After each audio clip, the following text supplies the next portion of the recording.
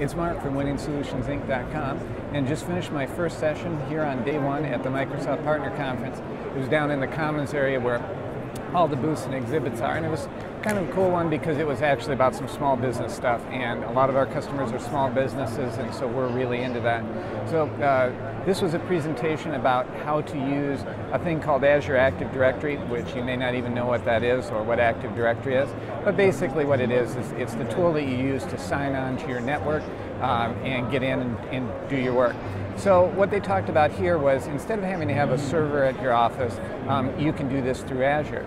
So if you have a local, if you have your own IT department, or if you have a third-party company that takes care of your IT stuff, you might, and this is something you'd be interested in, to not have to have a server at your office, just have this taken care of on Azure, which is Microsoft's cloud service.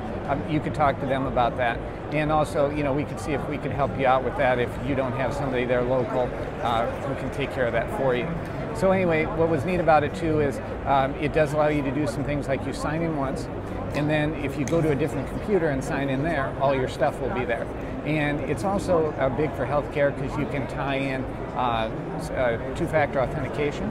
So when you sign into your computer, it can actually call your phone to make sure you're you. You've probably seen that on some different things you've used, maybe like PayPal or something like that.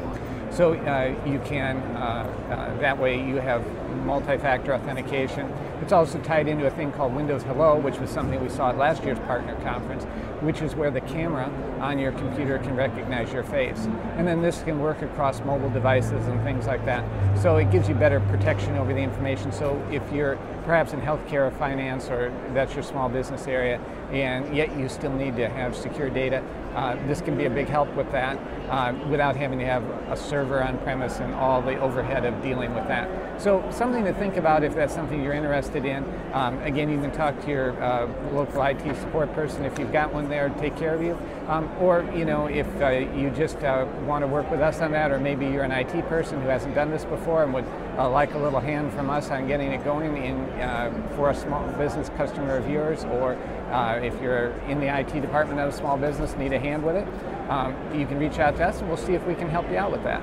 So this is Mark from WinningSolutionsInc.com and MicrosoftAccess.com. I'm off to my next session, and we'll get you another video here in a little bit. Thanks.